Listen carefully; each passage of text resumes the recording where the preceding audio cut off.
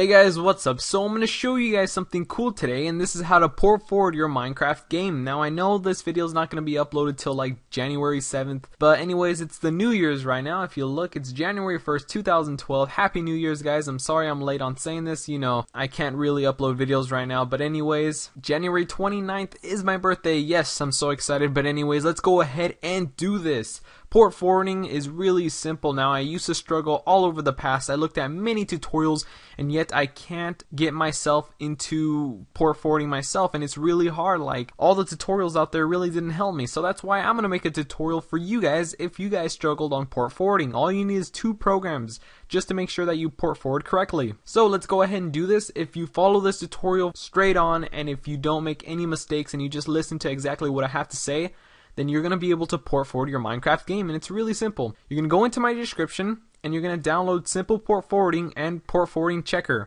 Alright, so it's going to look exactly like this. You go into my first link in the description and you're going to do a direct download right here. So just download it directly right here to Simple Port Forwarding right there. Alright, and then you're going to get PortChecker, and it should be right here. Download our PortChecker program right here. PortCheck, whatever it's called, it's right there. It's number 1. And you download that. What you're going to do is right when you download those, you're going to install them, run them, and make sure that they look just like this, an application on your desktop, just like that. Now we're actually going to port forward ourselves right now. So let's go ahead and port forward. We're going to go here to start, search your program file, you're going to type in command, CMD, short for command, CMD, and there's your command right there. So click on that program, and it should open up like this. What you're going to do is you're going to spell out ipconfig, okay? Just like that, ipconfig, press enter, and you should see a lot of stuff open up. What you're going to do is scroll all the way to the very top, and now you should see your default gateway right there, and your IP address right there. So you have to know these two, your default gateway and your IP address. That's it. So just leave this open throughout the whole tutorial, and now what we're going to do is open up Simple Port Forwarding, the program. Double click, say yes. If it asks you if you want to run the program, just say yeah. And it should open up like this. Now what you need to do is we have to fill this all out. Now this might be the hardest part about this tutorial. It might be the only hard part about this tutorial, really. So what you need to do is you have to know your router's IP. This is your default gateway right here, your default gateway. If it's not already filled out, you're going to put that IP that's in your default gateway right here in your router IP. And now you're going to put in your username to your router. Now, if you don't know your username, ask your parents, ask your sister, ask your brother. I don't know, whoever knows the username. It should be filled out admin if it's not already admin. And the password they give you, I think it's 1234. I'm not sure what the password they automatically put in. But you just have to know the password to your router. And that's it, or your modem. So mine is Steven, and my password is just, you know, my password. And to help you, right here is a picture of your router. You could either show the picture or not, but you have to choose your router. So you should see right here, router. You have to find your router. Now, I know there's a lot of routers here. There's a huge list of routers, and yours could be anywhere around here. To best find your router, just go to your modem or your router and look at the little sticker or the little tag, and it should say what type of firmware it is. Mine is an Action Tech firmware, so if yours is exactly like mine, then that's nice. But you have to find your firmware, and the way to find your firmware, let me just go ahead and show you like a live video.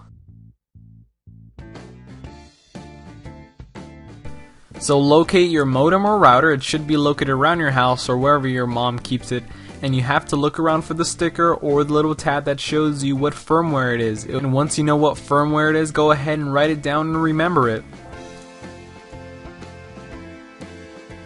And that's it. Actually, it's just like that. You just have to find the sticker and look exactly what firmware it is. And once you have that filled out, and once you put the IP correctly, the username correctly, and everything else, so you just restarted it to admin, so now I have to fill it out again. So once you have all this done, now what you need to do is go to this box right here, and you're going to right click and put add new. You have to add a new one. Add new. Wait a little bit. This should open up. Now you're going to put add custom up here in the top. So add a custom. You could call it whatever you like for the name. I'm going to call mine Minecraft. Just like that. Really simple. The type has to be TCP/UDP. It has to be both of them. Alright? The start port, really simple. 25565. That's the Minecraft default port. And you have to put that for the start port and the end port. So put the same exact thing. 25565. Just like that. Now the IP address, now this is where a lot of people get mistakes, and this is where I actually got mistakes. It's really hard. I didn't understand this. The IP address has to be your IP address that's in your commands. Now I have done this many times. I already put this IP. It is 192.1 whatever. It should be somewhat close to mine. But what you're going to do is just click on this little arrow down here and look for it. And it should be right there. If not, then you have to type it in. So just press backspace if you don't already have it. And just type in the IP address that's right here on your commands. Should be right there. So once you already found your IP, what you're going to do is you're going to put add. Now hopefully you guys don't get confused. You're going to add that. So add it and now exit it off. And it should be listed right here. So once you've filled out everything completely, this is the hardest part, alright? We're already done with the hardest part because this was the hardest part. What you're going to do is you're going to update your router. So click on that and it should be logging into your firmware, and it should be logging into your router, your modem, or whatever it is. And look at this, it's already doing everything for you. At the side right here it'll say success, fail maybe. Mine says fail sometimes. But don't worry, mine is Verizon, so it's going to look like this. Yours is going to be totally different from mine, but this program automatically does it for you, so you don't have to be dealing with everything. It's a really simple tool and program to be using. So after it's done, it's going to say finish adding Minecraft. Now you can look at the list and see if you can find it. And let me look for it. Here it is. Yeah, this is it. You could see that the IP is here and the destination is 25565, and that's correctly. You can see that Hamachi, if you ever installed Hamachi, you'll see the list of Hamachis here, or you'll probably see Gary's mod, because I actually port forward Gary's mod myself. It was really simple. This is the port to Gary's mod. So once you port forward everything, this is what you need to do. You have to see if the port is working.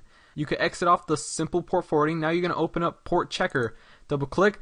Type in the port right here, 25565 at the very top. Just type that in. You could put TCP or UDP. I'm just going to put TCP. Now I'm going to put check me. Wait a little bit, and if it says your port is open, you're almost done. This is the final step. This is the IP that your friends have to put in your server for them to be able to join. This is where I got messed up, and this is where I got stuck, alright? Let's go ahead and open up your server. Alright, we're going to open up your server. Move it aside. You're going to open up your server properties. So open up your server properties. We are not going to put this external IP in the properties. We're not going to put that. We're going to cover that up. We're going to hide that away. What we need to do is put the IP address that's in your configs, the 192.168.1.2. We're going to put that IP into your properties, just like this. Watch. And that's it. You have to put your IP that the command prompt give you right here. So 192, your IP address right there. You do not put your external IP in here. If so, then you will get an error just like me. So you can mess with this, and I'm going to put right here, let's just put a cool server. A cool server. So when I add the server, it's going to say it's a cool server. That's awesome. Now what we need to do is exit off and save the properties. Okay? So leave the port checkers open. You could now run the server. You can exit off the command because we're done with that. We just needed the default gateway, and we needed the IP address. So exit off the command prompt. Now what you're going to do is run the server, double click the server, run it. If you come out with an error that says your server is running on the same port, then you must have messed up the properties. You're not supposed to put the external IP in your properties. You're supposed to put the one that the commands your IP address in your properties, and it's really simple. Now let's go ahead and log into Minecraft, and this is what you need to do. You and your friends have to put in your external IP. This is your final IP. So we're going to go to multiplayer, we're going to add a server, and I'm going to put in the IP. And there we go. So now I put in the IP that they gave me right here, the external IP. I'm going to put done. And it should show up at the very bottom. And remember, I put a cool server. Now it says a cool server, and it's open. So now I'm going to join the server. If it says this, a server responded with invalid key, don't worry. What you're going to do is you're just going to try to connect again, and it should work. That's basically how to port forward. Now your friends don't need Hamachi, and it's really simple to port forward. All you need is that program. And if you watch the tutorial clearly, you'll best understand how to port forward. And really, there's like no lag anywhere. Let me just go over here and break the block, and it should work. There we go. So now I got the block, and now I'm running on my server. There's really no one in the server because it's just me. That's basically on how to port forward your Minecraft game. Hopefully you guys will rewatch the video if you have any issues. I wish I could upload this video as soon as I'm done with it, but I have to wait like 6 days, so it's going to be stressful. I really just want to go back to making videos like always. Well, I usually do one a day, but now I'm going to try to step it up and try uploading at least 2 videos a day. Hopefully I could. So yeah guys, hopefully you guys will enjoy port forwarding. It's really simple.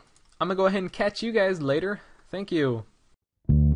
It starts with an itch and a tingle, and then it builds and expands. And suddenly, all at once, my legs won't let me stand. I scratch till my fingers go numb, but my skin never bleeds.